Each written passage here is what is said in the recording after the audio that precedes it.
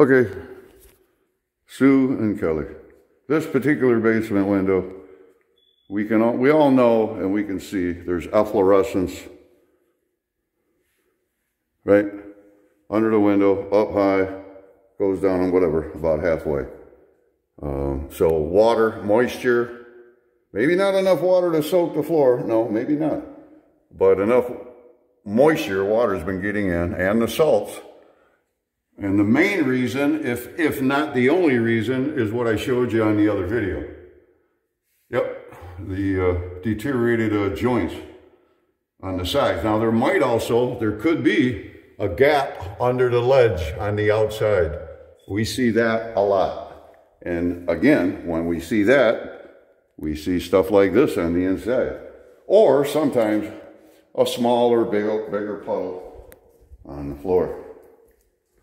This back corner where all the pool equipment stuff is, I just moved a little bit of dirt. It's all I did. Actually, I got hooked on that little fence thing there.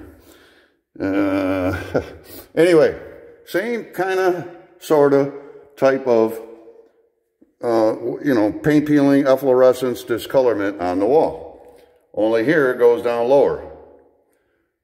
And we look up higher, it's been, so the problems, if you will, the efflorescence was painted over.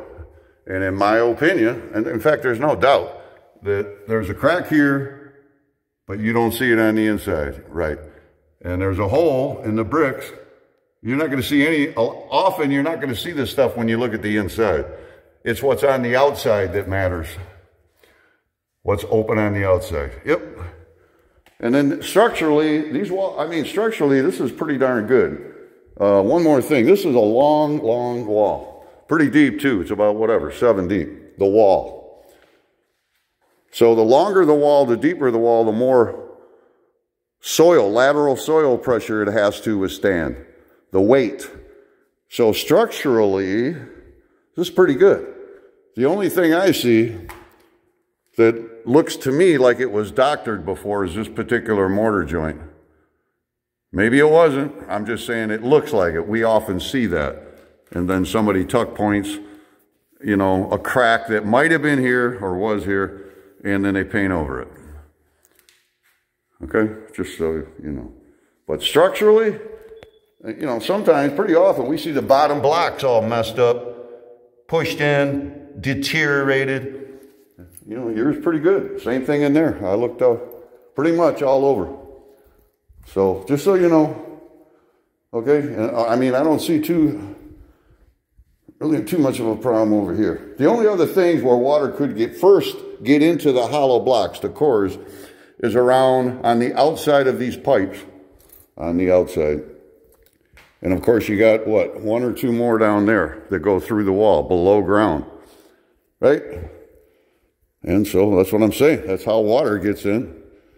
Stays inside the blocks, drops down through the lower blocks. I'm just saying, we see it often come in on the outside of the wall, through and around little gaps, crevices here, around the pipe. The water stays inside the wall, drops down through the lower blocks. And it comes out where the bottom of the wall and the floor meet. And sometimes that water moisture can get under the floor tiles and loosen up the floor tiles. I'm just saying. So, but I say again, structurally, these walls are in pretty darn good shape for the age of the house.